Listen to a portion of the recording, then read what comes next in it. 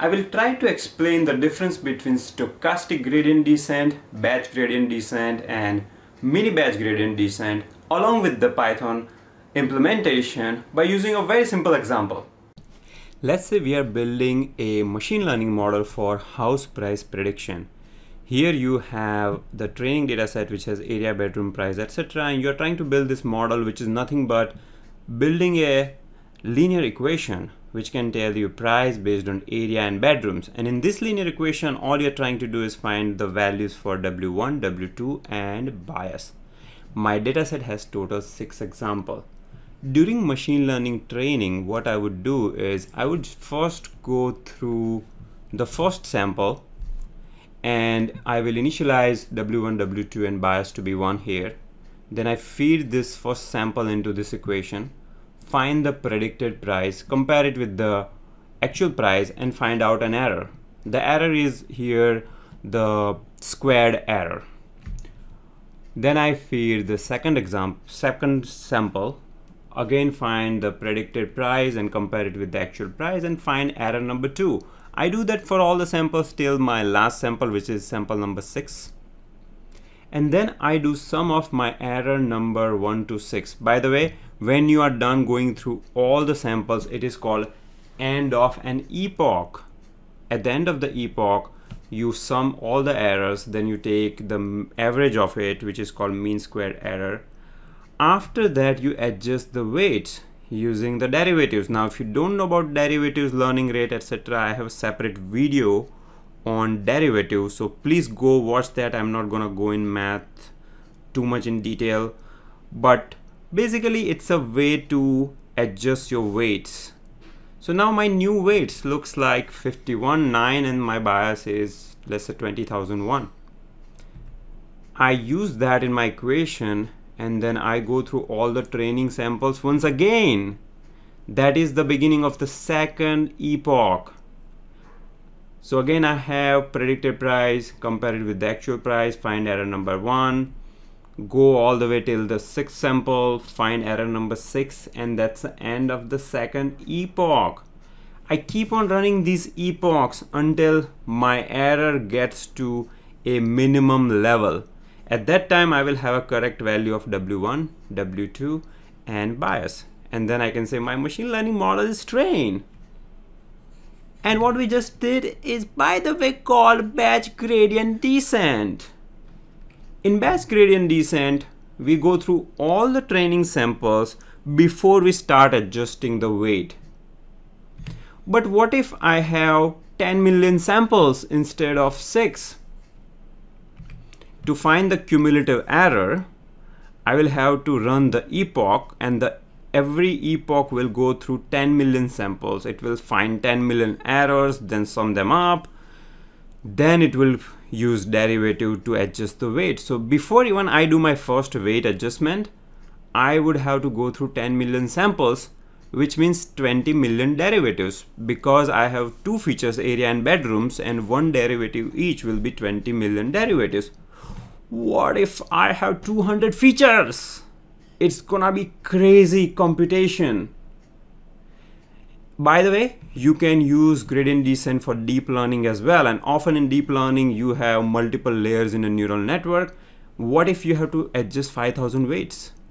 5,000 into 10 million. Figure out the math.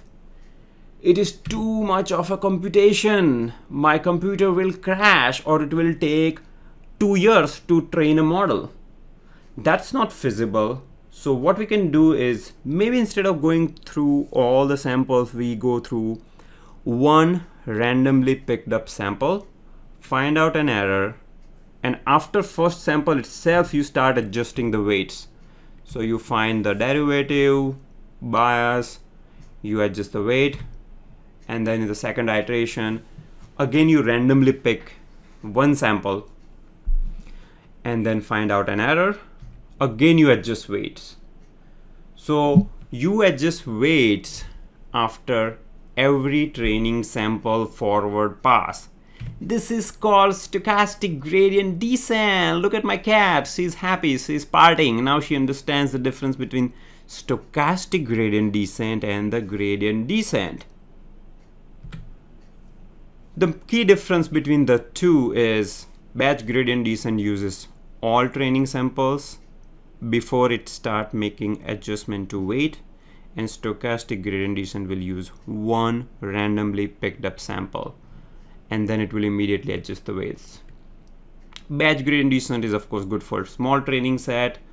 It is being used for bigger training set as well if you have a more computation power, but if you have constraints on that, you can use stochastic. The convergence or the graph between cost and epoch looks something like this. So in the case of batch gradient descent, it's much smoother, versus in stochastic gradient descent, it is zigzag line. By the way, these are the real graphs. We are going to do Python coding and we will have these graphs. I will produce these graphs and I'll show you how they look. By the way, at the end of this tutorial, I have an exercise for you as well. So watch till the end. We are going to do cool Python implementation. So my cat was partying and all of a sudden she got another question. What the heck is mini batch gradient descent? So now my cat is not in a party mode. She wants to study math now. Well, mini batch is quite similar to SGD. In SGD or stochastic, you use one random sample. Instead of one, you can use a batch of it, because if you have 10 million samples and if you find the error in each sample one by one, it might be slow. So maybe, and not only it's slow, but it cannot use the vector mathematics of NumPy. See, vector math is one of the big advantages why people use NumPy. You cannot make use of that. So then in 10 million samples, what you can do is you can take a batch of, let's say, 20 samples each and train your model. Here I'm giving an example of maybe 20 training samples. Let's say you have 20 training samples in total. You can pick your batch size to be 5, which means you will randomly pick 5 samples. You will do forward pass and then you will find the error for 5 samples and then you do weight adjustment. So here is a quick summary of batch, stochastic and mini batch gradient descent. It's really very simple. Batch gradient descent, you use all training samples before you start adjusting weight. SGD use only one training sample, and mini batch you use a batch of training samples. Let's start coding now. We are using house pricing data in the city of Bangalore. You know that in Bangalore, 1,000 square foot home with 2 bedrooms might cost you 40 lakh or 50 lakh based on the area. And I have loaded this into my Jupyter notebook and my data frame is ready with that data set. Now, if you look at the columns, you will realize that those are not scaled. The scale here is much bigger than the scale at the bedroom. So first we are going to perform scaling, because when you do scaling, your machine learning model performs really great. All right, and just to give you an overview, what we are doing right now is we are implementing batch gradient descent, and then we will implement stochastic gradient descent in plain Python.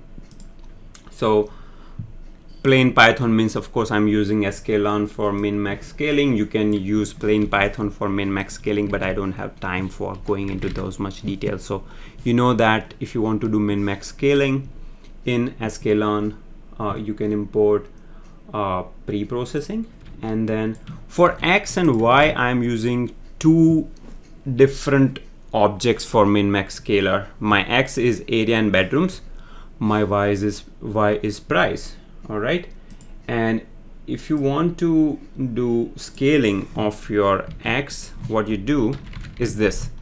So this will do fit and transform of my data frame.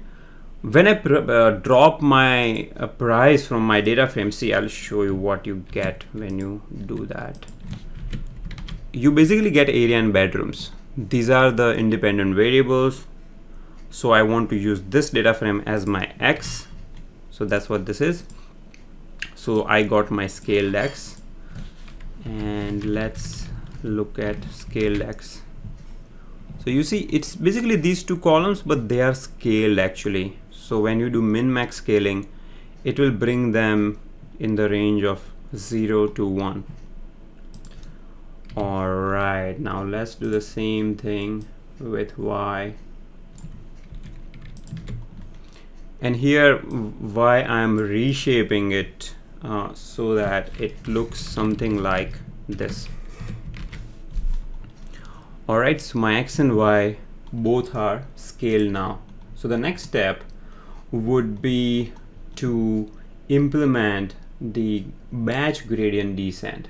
And remember from the theory that all we're trying to do is find out the weights W1 and W2 and a bias. If you look at our equation for the home prices, so let me show you the equation real quick. The equation is this: price is equal to W1 into area, W2 into bedrooms plus bias. So we are trying to figure out W1, W2 and bias by running gradient descent algorithm. So I will define the gradient descent function to be like this, which takes X and Y. I'm calling Y true, by the way, because I'm going to use Y predicted as a variable. So just to keep it clear. Epoch, you know, epoch is going through all the training example exactly once. That's one epoch.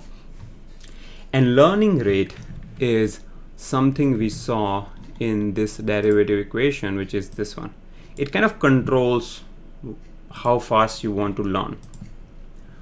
All right, now my number of features is basically this. Okay, so when you have X and X dot shape, right? So my whatever X I'm passing, my shape will give you rows and columns. So this will give you number of features, which is actually I have two features. Okay, I have area and I have bedroom. So those are two features. Then what I want to do is I want to initialize W and B to be some random values. Okay, so I will say W is np dot once. See, in the presentation we saw that we were initializing W1, W2 and bias to be 1. So I am initializing them to be once, and the shape will be this for this particular thing. So let's see how it looks. So if you do this, and number of features we know, of course, it's 2. So then you get something like this. So W1, and this is nothing but W1 and W2. Okay, very simple. All right, what is my bias? I will initialize bias to be 0, by the way. You can initialize it to be 1, doesn't matter. And then my total samples. All right, what is my total samples? Total samples is X dot shape 0. All right, 0. Now I will go through all the epochs one by one. So this is my each iteration, and every iteration I'm using all training samples to perform my training. Okay, so first thing that we need to do is we need to calculate Y predicted. So what is my Y predicted? Y predicted is nothing but a weighted sum between all the features and weights. So Y predicted here, for example, would be weight into area, weight into bedrooms plus bias. Okay, so how do you represent this thing? So I want to represent this thing. Well, so there is plus bias as well. So let me do plus bias. Okay, so I'm doing plus bias, but before that I want this W1 into area and W2 into bedrooms. So how do you do that? Well, your area and bedrooms are coming through this X, which is a data frame, and that will be like 2 columns. And then your weight 1 and 2 are coming through this W, which is again a numpy array. Now if you know about numpy dot product, and if you don't know, one of my previous deep learning tutorial has a topic on matrices. So you should the topic is on metrics, so you should watch that video because it will give you a clear understanding of matrix manipulation, dot product, and so on. So to do this particular computation, by the way, exactly, what you can do is you can do dot product between W and the X transpose. Now, why do I do X transpose? So let's figure that out. So let's say I have scaled X. Okay, so this is what my X will be, and I have weights, which is, let's say this one.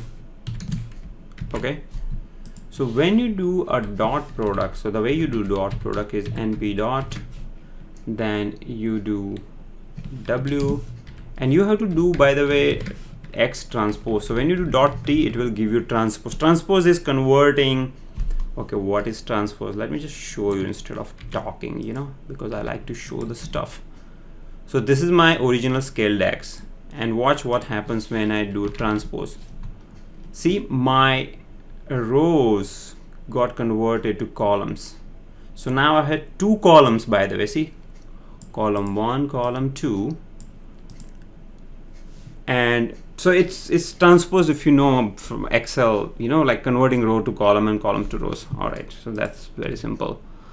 And when I do this kind of a dot product, what I get is basically exactly this: W1 into area plus W2 into bedrooms. Okay, so I'm going to do that here.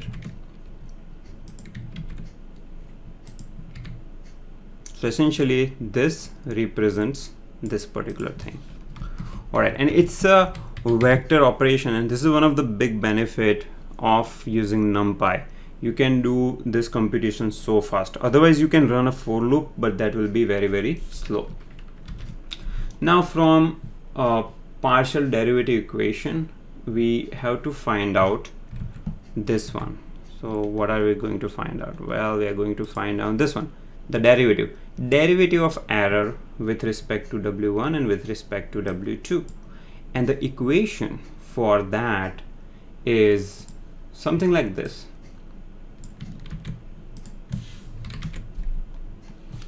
So you are doing y true minus y predicted, and then you are doing a dot product with X transpose, and then you are taking a mean and multiplying with -2.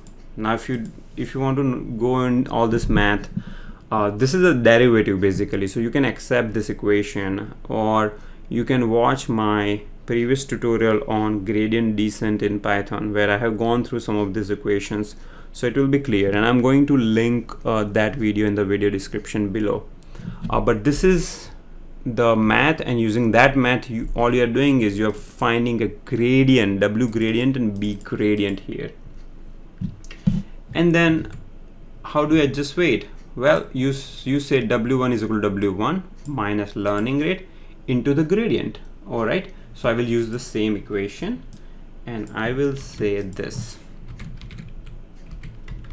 Okay, pretty straightforward. My weights are being adjusted, and my cost will be what? So my cost is a mean squared error. So mean squared error, if you look at it, it is the squared error. So first of all, you have to sum all your squared errors. So how do you do that? So you have to square all your errors. So when you do this, it's again NumPy array. So when you do that, it will give you another array as a result, and you can do np.square on that, and that will give you a square of that. Okay, so let me just demo really quickly. So if you have, let's say, array, this is NumPy array, by the way, like this.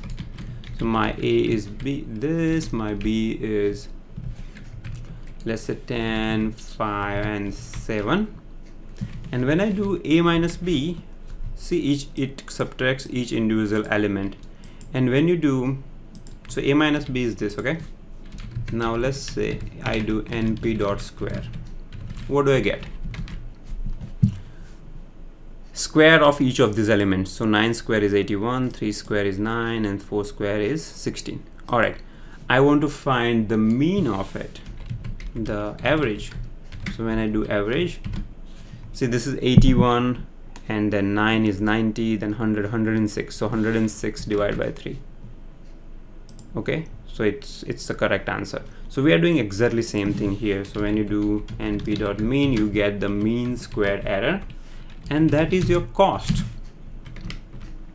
All right, now I promise you that in the presentation, whatever epoch versus cost graph, this was a real graph, so I want to plot this graph. So I need to record the value of cost and epoch at few iterations. Okay, so I would say when let's say I want to record it every 10th iteration. How do you do that?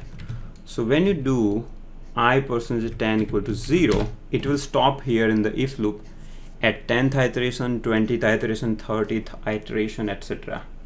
At that time I want to record cost and the epoch. So for that I will create simple Python list to record cost list and epoch list, and then I can say cost list is cost, and then epoch list is epoch. Nope, it's I. Once, and that's it. I mean, I run this for loop, and then I will get the optimal value of cost, weights and bias, etc.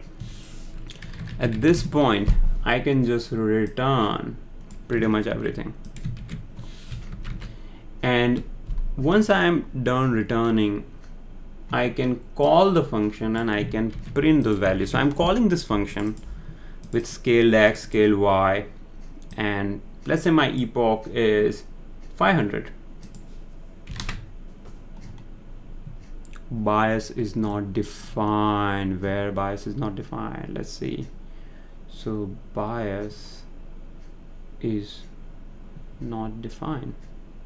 Okay, y predicted plus bias, it should be b. I'm using b, and when you run this you get the value of weight and b and cost to be this. Okay, now by the way, when you run a linear regression model using sklearn model internally is doing this exactly same thing. It is finding UW1, W2 and bias, and this is bias, and my cost, by the way, see my cost is this. Now let me plot that chart first of all to see how my cost reduces with every epoch. So I'm using matplotlib, simple plotting. So you see my cost was very high, and as my epoch value increased, the cost gradually started declining.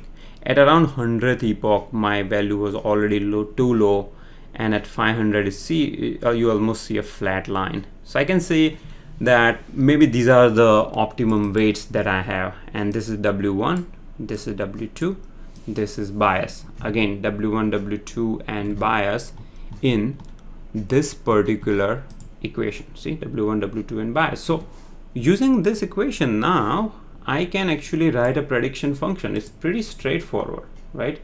So my prediction function will be, let's say, what is my prediction function?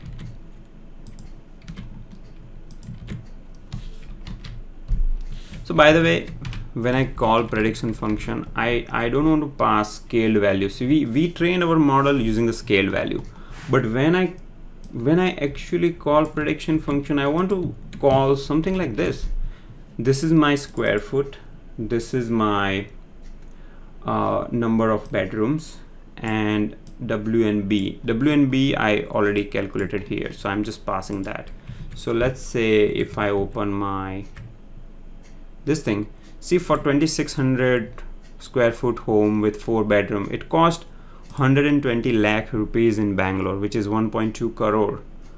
So I want to see some answer in probably that range, you know. So we need to do something with that scaling. All right, so first I need to get a scale x from area and bedroom. Okay, so area and bedroom, so area and bedroom. See, my prediction function will take I need to transform the area and bedroom to the scale. So what is that scale? So here we use min max scaler, and we got xx is my x scale and xsy is my y scale. So what I will do is here I will do sx dot transform,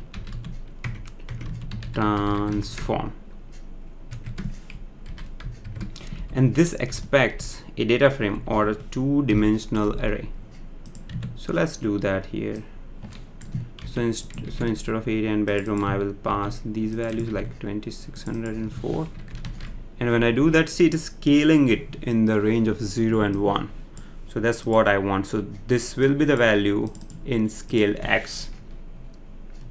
Now my scaled price will be what?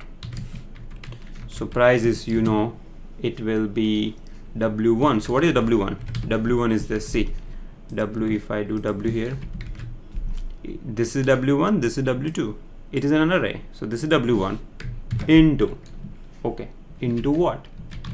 Into my area. So my area is this, scaled x is my area, then w1 into scale x1 and bias. So now I get a scaled price. Okay, once you have a scaled price, you need to reverse transform, because the scale price will be in, you know, 0 and 1 range. You want to reverse transform, so you get the actual price. And sy was our y scalar, and it has a method called inverse transform. So inverse transform the scaled price. Scaled price. Let me show you inverse transform real quick. And these scalars expect two-dimensional array, so I'm just, so when the value is 1, it gives you 167. Why does it give 167? Because the way min max scalar works is it will pick the max value. So what is the max value here? In this, max value is 167, so that will be your 1, and your mean value will be the minimum value here. So the minimum value is what? 38. Okay, 38, 32. All right, 32 value is your minimum. So when you supply 0 here, it gives you 32. See, 32 is 0 and 167 is middle. And when you do 0.5, you get like intermediate value, and that you want to inverse transform so that you get the real price. And I can just simply return that value. So when I run it, okay, index 1 out of bound, let's see, there is an error.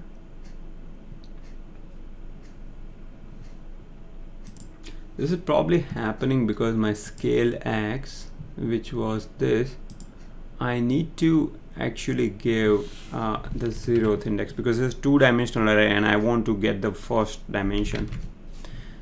So you can see that it predicted the value to be 1 crore 28 lakh rupees, and my reality, my value was 1 crore 20 lakh rupees. So the answer is pretty good actually. It's doing a right prediction. And since this is also returning two-dimensional array, I can just do this and this to just get a value. So here you see double bracket, you are getting two-dimensional array, and by doing the index of 0, you'll get a single value. So now let's do a prediction for 1000 square foot home, 2-bedroom. Okay, 1000 square foot home, 2-bedroom. What will be the price? Okay, I see here 38 lakh, here 39. So should be close to 38, 39 in that range. This one is coming to be little off. Well, it's not perfect after all, so it's okay. I mean, you know. And then 1500 square foot home, 3-bedroom will be 69 lakh. So let's see, 1500 3-bedroom, see 75. So kind of close. When you increase the bedroom, the price will go a little bit up. So 69 to 92, actually it went too much. And then when you increase the square foot, of course the value goes up. So see, 2003 bedroom is this much, and now if we have less square foot, from 85 lakh it will go to 69 lakh. So this is working pretty good. So we are done with the implementation of batch gradient descent. Now let's look at stochastic gradient descent. I just copy pasted some initial part because that part remains same. It is exactly same as gradient descent. In every epoch iteration, what you're going to do now, instead of using all the samples, we will use a randomly picked sample. Okay, so how do you randomly pick a sample? Well, there is a random library in Python, and when you do randint between, let's say, 0 and 6, it will give a random value between 0 and 6. See, if you keep on control executing, you will get some random value between 0 and 6. So that's what we want to use here, and we want to get a random index. Okay, so random index will be basically you are going between 0 and total samples minus 1. That will be the index. We are doing minus 1 because index is always the length minus 1. And then what you're doing is you're picking some random sample.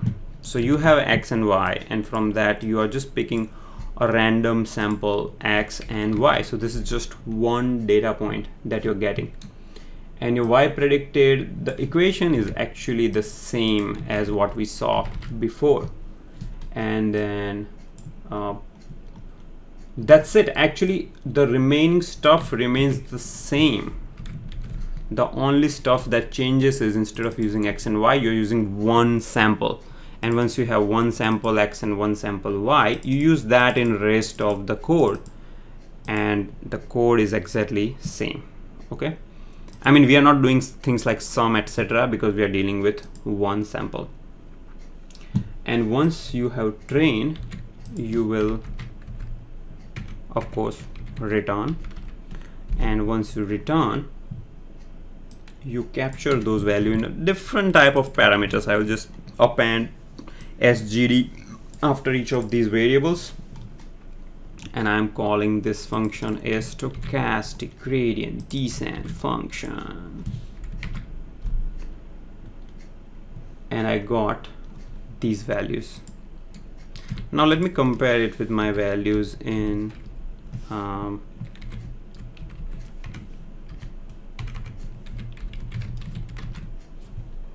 the values are quite same.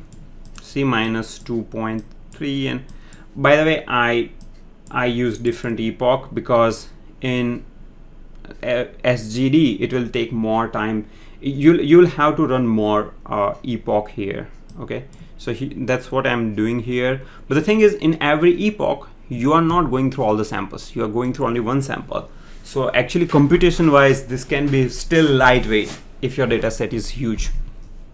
Okay, now let me plot the stochastic gradient descent epoch versus cost, and this is how you do it. This is your x-axis, this is your y-axis, and this is the chart. You see, it looks like zigzag. It starts with some random cost which might be low, then it bumps up, goes down, bumps up. It might see a zigzag pattern, and eventually it gets little stable, and that's a graph we used in this presentation. That's why I was saying gradient descent is much smoother versus stochastic is actually little like a zigzag pattern.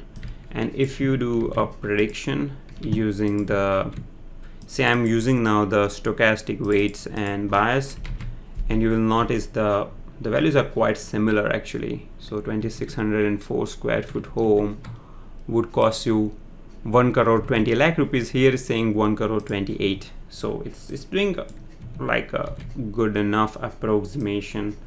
And similarly, you can try more samples, by the way, just try to play with it.